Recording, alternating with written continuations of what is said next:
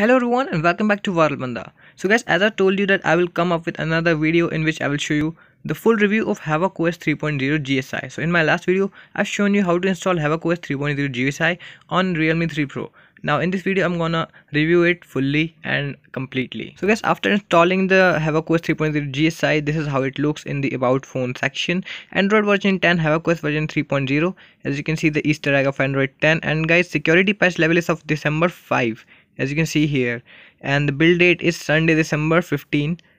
So that was the build date. So guys, right now I'm using a custom launcher which is called EV launcher with one UI icon pack. So this is not how it looks like when you boot it for the first time. And right now I have applied the dark theme here, the black theme. So customization is on the board on this ROM. So we will discuss about every feature and the bugs in this ROM, and we will check if this ROM is usable as a daily driver or not. So let us start. So guys, I'll call the GSI as ROM sometimes, so don't get confused. This is a GSI. Let's start by moving into the settings application. So just drop down the status bar and then click on the settings icon. So we will launch into the settings. So this is the setting. Dark theme is applied and looking sexy and beautiful. So now let's start by moving to the configuration center. So here is configuration center, and first of all there is status bar. Click on status bar, and then here we can customize the status bar settings, status bar look, custom logo, clock and date, brightness control, double tap to sleep, network traffic indicators, and much more here. So double tap to sleep also works here on the status bar. So network traffic monitors also working, no issue. We can also customize the battery icon, the carrier label, and battery text. So there is much more to customize about the status bar, and everything is working here. So there are different battery icon styles like circle, circle dotted, circle filled, and hidden. You can also hide the battery icon and battery text. And you can enable the HD icon instead of VoLTE and 4G icon instead of LTE. So yes, as I told you, status bar customization is there. You can customize the status bar as you want. Next on the list is quick settings. So from here you can enable the quick setting, custom animations, and the custom header. From here you can add the header image. You can change the quick setting icon style, and you can also add animation to it. So next on the list is the screen. You can disable the use framework value option from here and change the padding according to the corners of the status bar, because it will overlap sometime. So you can change according to your need. And the next on the list is ambient display. So guys, ambient display option is not working by default, but don't worry, we have a fix for that. I found a fix and I'll provide a flashable fix for that. So the link will be in the description. I will show you how to fix that later in the video. Keep watching. So ambient display is not working right now, but we will fix it. So next is buttons. So guys, from buttons we can enable the advanced boot option and other option like screenshot, screen record, flashlight, lockdown, etc. And also enable the advanced boot on the lock screen. And you can also customize the button actions, like you can use volume rockets to unlock the device. You can also customize the navigation bar button actions and more. In the gestures you will get this typical option, jump to camera, which is available in almost every ROM and every GSI. In system navigation you can see three options like 2-button navigation, 3-button navigation, and gesture navigation. So this is 2-button navigation, this is 3-button navigation, and this is gesture navigation. So Android 10 navigation is here. You can swipe from left edge or right edge to go back, and swipe up on the home button to open the recent, or simply click on the home button. Home button is in the form of a slash bar in the bottom. You can choose between compact, left leaning, right leaning layouts, and also you can invert the layout or the buttons, or you can swap the buttons from here. So navigation customization is also here.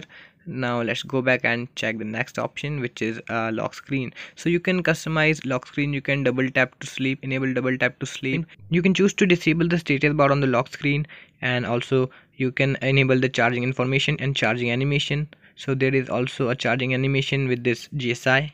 In the animations you can customize the animation effects and also the timing or the duration of the animation. From here you can change the quick setting tile animation like flip. So this is how the flip looks like. And you can customize overall system animations from here, and also the duration of the animations. So now let's go back and check what's next. So here is battery saving. In battery saving you can suspend action. You can apply all the battery saving tweaks. And next is miscellaneous. In miscellaneous you will get the gaming mode, and rest is useless. So this was the Havoc custom settings. That is the main thing in this GSI. Now let me show you what's not working, like what are the bugs and issues in this ROM. So guys, the first thing I'm gonna check is the VoLTE. So there is no VoLTE icon on the status bar, and right now I'm trying to call from the GeoSIM, but the call is just dropping out, like GeoSIM is not working with VoLTE from here. But LTE is working, 4G is working, but no VoLTE is available in this GSI. I tried VoLTE patch, VoLTE fix in the Realme 3 Pro Telegram channel. I found a fix for VoLTE, but that doesn't work.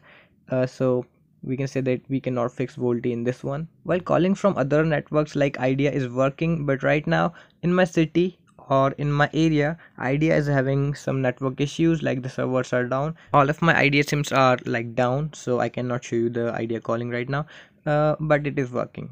Calling from other sims are working. Also Wi-Fi hotspot also working. I have tested both and both are working, hotspot and Wi-Fi both.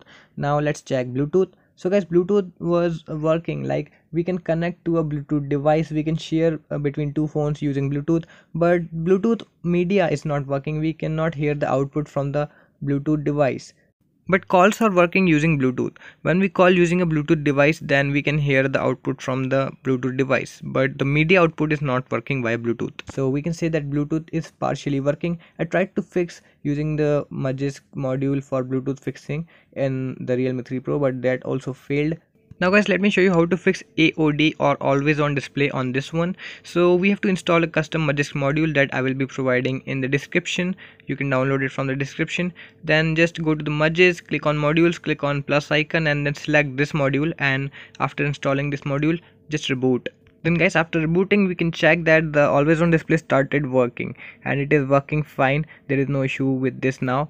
Just click on the lock button and then always on display pops up. So we have fixed always on display. Now let's move back to the settings. So in settings, we will move to the display settings here, and in display settings we can see the options like brightness level, night light. So night light is working. As you can see, the display gone yellowish.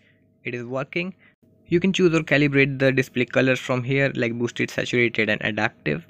Now let's go back, and there is options like display size. You can change the display size, the font size. You can also enable display cutout options. You can hide the status bar, hide the notch, change the device theme from light to dark like this, or dark to light. And also you can change the accent colors from here. There are too many accent color options, like you can see here. Right now I have applied the white and black theme. We can also change the icon shapes for the quick setting tiles and the app drawer from here, and we can change the font style. So there are not so many fonts available, but there are selective fonts available. You can choose between them and change the icon style.